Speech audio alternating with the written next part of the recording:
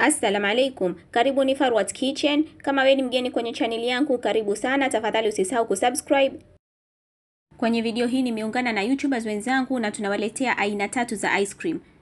Ice cream ya chocolate ambayo imeletwa kwenu na Rukia's Kitchen. Ice cream ya vanilla ambayo kwamba imeletwa kwenu na Tajiri's Kitchen.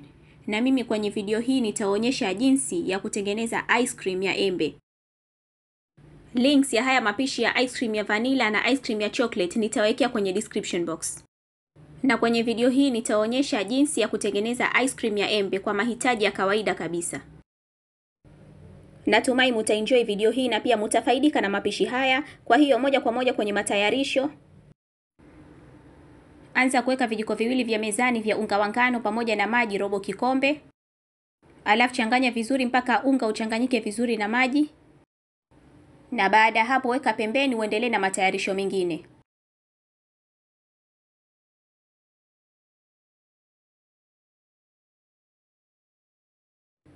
Weka maziwa vikombe viwili kwenye sufuria.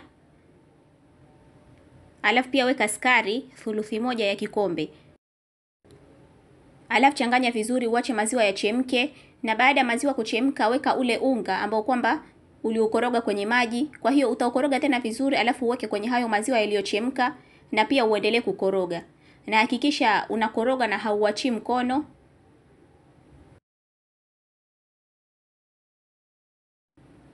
Kwa hiyo utaendelea kukoroga bila kuachia mkono mpaka maziwa yawe mazito. Na baada ya maziwa kwa mazito utaweka pembeni ya poe.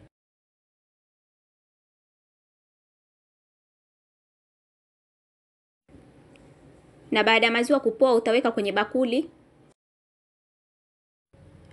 Alafu pia utaweka embe kikombe kimoja ambalo kwamba umelikatakata, na baada hapo utasaga mpaka isagike vizuri. Na unaweza ukasaga kutumia kidude kama hichi au pia unaweza ukasaga kutumia blender. Na baada ya kusagika vizuri utaweka kwenye mkebe, alafu ufinike vizuri. Uweke kwenye freezer kwa takriban masaa mawili hivi mpaka masaa matatu.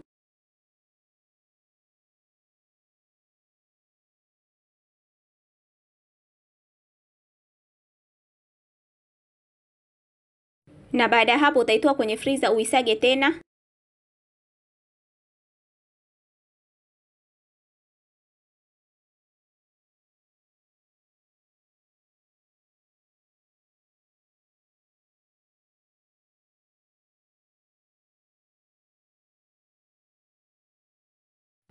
Alafu utafinika tena mkebe wako vizuri, uweke tena kwenye freezer kwa takriban masaa 10 hivi ama kwa usiku mzima, au mpaka ishike donge vizuri.